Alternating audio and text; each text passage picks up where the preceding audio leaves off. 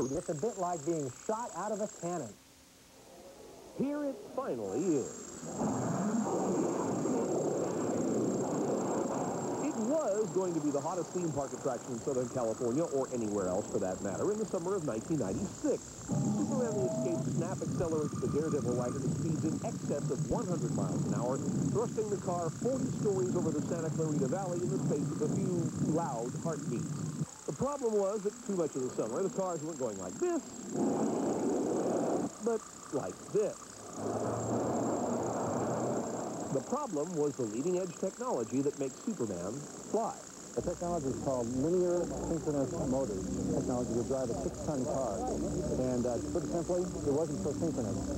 The motors weren't firing precisely enough with the right control system during the year to drive it to the right speed. It's always been very safe. It's always been a lot of fun, but it would only go up to 70 or 75 miles an hour. And so the summer passed without the 1,800 passengers per hour blasting out of the Fortress of Solitude as had been advertised. Sure, it's embarrassing, but you know what? The anticipation is only built through the year. People have been talking to us, calling us, writing letters from kids. When is Superman going to open? So now we can say it's open. The wait is over. And if you think you've waited a long time for this day to arrive, imagine what we've been going through the past 10 months. And if you can't pop on the tights and the cape and Magic Mountain to try it, well, it's just like this. Faster than a speeding bullet. More powerful than light. Able to leap tall buildings at a single bound. Look, on the inside, the bird.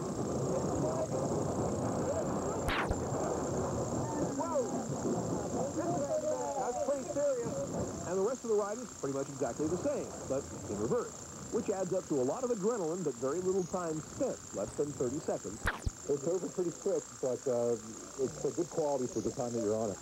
Judging from the sneak preview crowd reaction, that's the unanimous verdict. It's actually our first time. Yes, it is. Second time coming up. Actually, probably be careful about references to things coming up. But in any case, now Six Flags Magic Mountain doesn't have to worry about a new star attraction for summer 1997. Dennis Michael, CNN Entertainment News, Hollywood.